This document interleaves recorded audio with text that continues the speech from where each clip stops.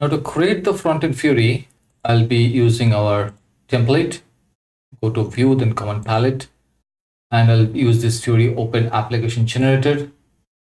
I have installed certain extension with VS Code, and if you are running or doing the development in Business Application Studio, then you might not need those additional extension. It will be all out of the box you'll get. So let's start with the template called list report page. Select this one, click on next. Now the data source will be selecting with the user local cap project because the Fury application will be using the current application cap application as a OData service. So use local cap project.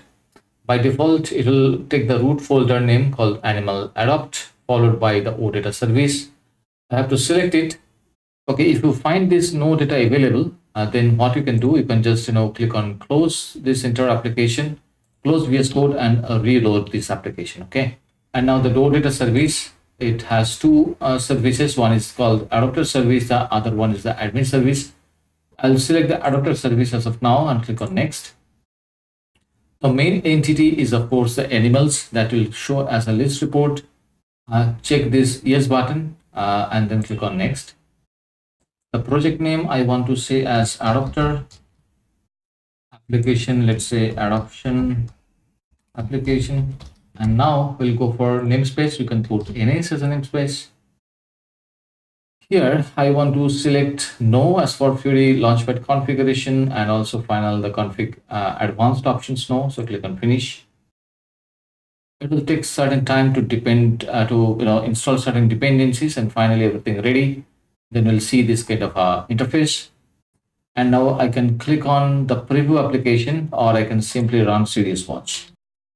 Now if I go to this application, it will now give this kind of an interface where I'll see this adopter app. It is available now. So click on that and it will take from the cache the user ID details, and now it will definitely show the data, but as we have not added any Fury annotations yet, and it is not able to render all the columns, so we can select manually for the time being, and I don't need to show ID, and click on OK.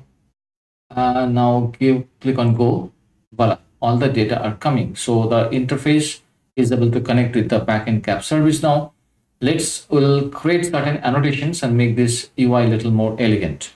Now to add the annotations, we'll click on this adapter and right click called show page map, and you'll see this kind of an interface. So let's minimize this section and expand this part. Click on pencil icon and let's add certain filter fields to select the data or filter out the data. Click on plus and click on add filter fields. Let's add something called the statuses. Only I want to add adoption status, health status code. Let's say this 2 I want to add, or also take the species code. Okay, let's take 3 as our filter. Click on add. All 3 added, and my server is automatically restarted, and you can see things are now appearing over here. The labels to be corrected, and also but the data are coming all good. All right, so what I want to do, I want to make it a little bit a drop down instead of kind of this value help. Okay, let's see how we can do it through our page map interface. So first of all, go here and change the labels. All adoption status. For internationalization, I will click this icon and click on apply. So that way I-89 files will be updated, and you will see now it's changed. Similar way, let's change this other 2 filter labels as well. So all 3 labels currently updated. By the way, it doesn't reflect well. That because I possibly need to stop it once again and restart the server. Let's once again run Serious Watch. Yeah, now it's reflecting. So let's change this all value help into a drop down. For that, again, go back to our page map interface. Let's go to adoption status first.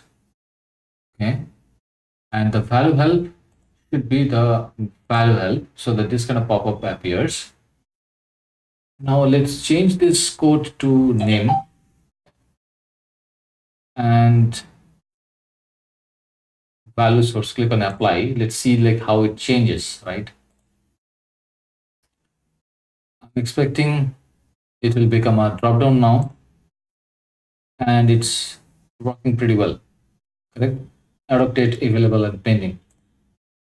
Now go for the health status and the display type. Let's change to value help. And here I can put the value source name as name, and the value description, let's put it as a code.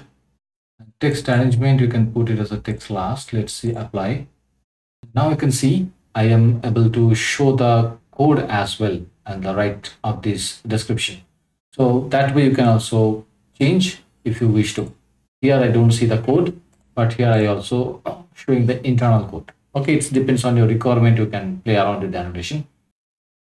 So let's add certain columns now. So click on this table and I want to change something over here.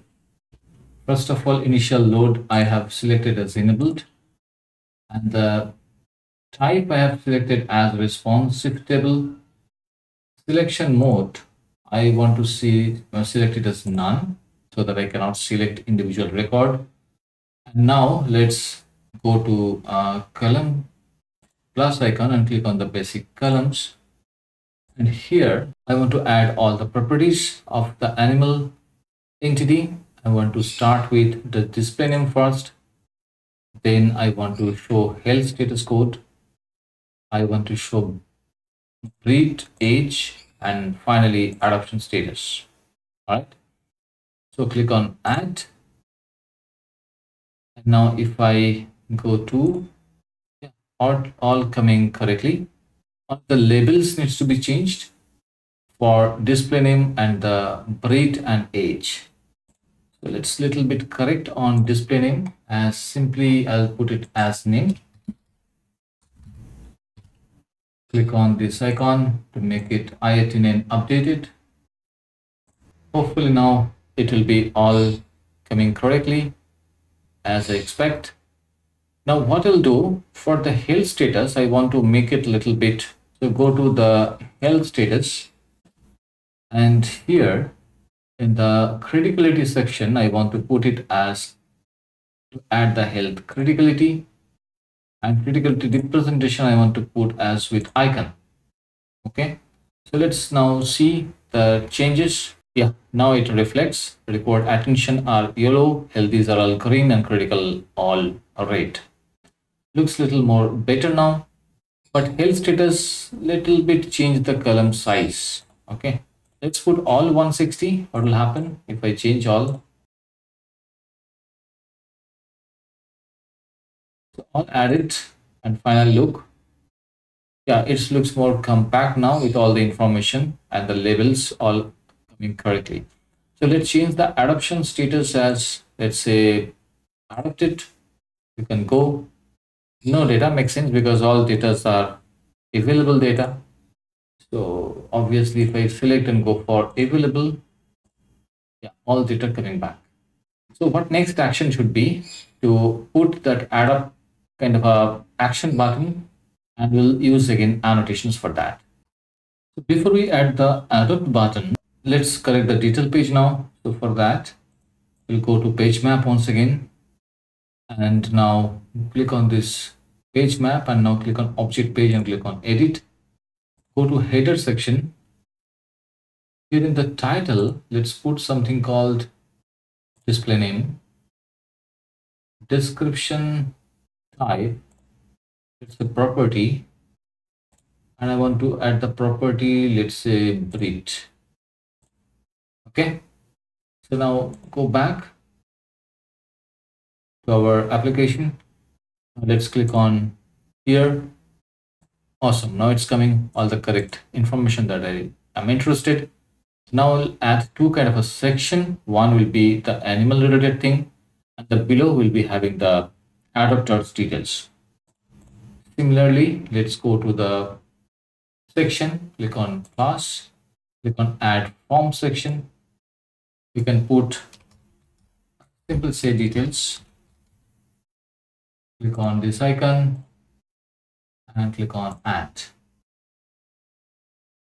So one is added.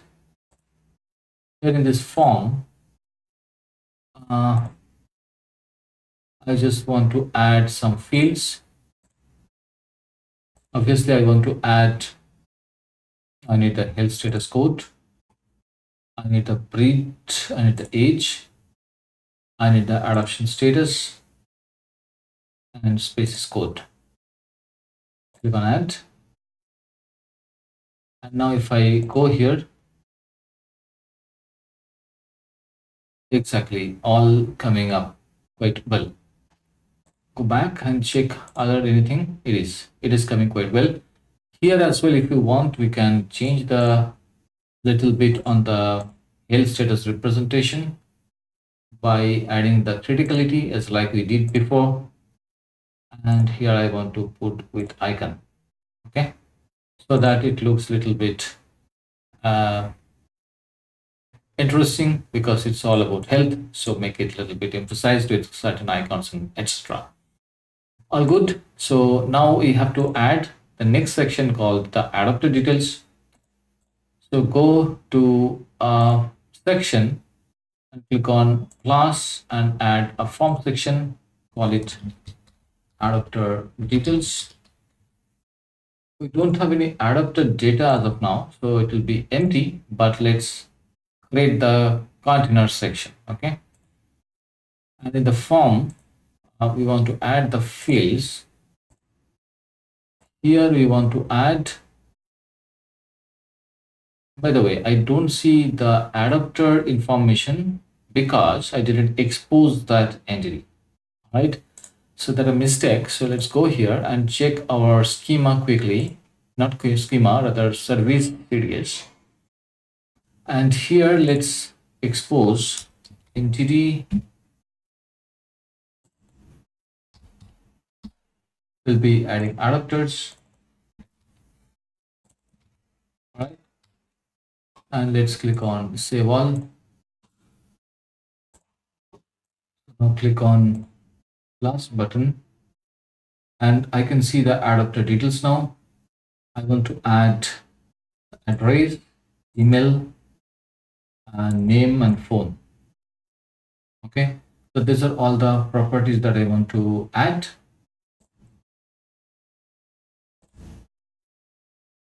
So let's take the name as the first one, followed by address, then email, and then phone. Okay, obviously this label I can spend time to update it nicely, but with the interest of time, I will not do all changes now. Let's just see how it appears now in the screen level. And yeah, it's coming out of the details, but as I said, no data we have, so everything is empty, and we'll be creating everything while we adapt via some custom code. So let's go back to our annotation side and add the adoption, or rather adapt button, action button. Thanks for watching. Hope the discussion was helpful for you, and shortly I'll connect to the next episode. Till then, goodbye.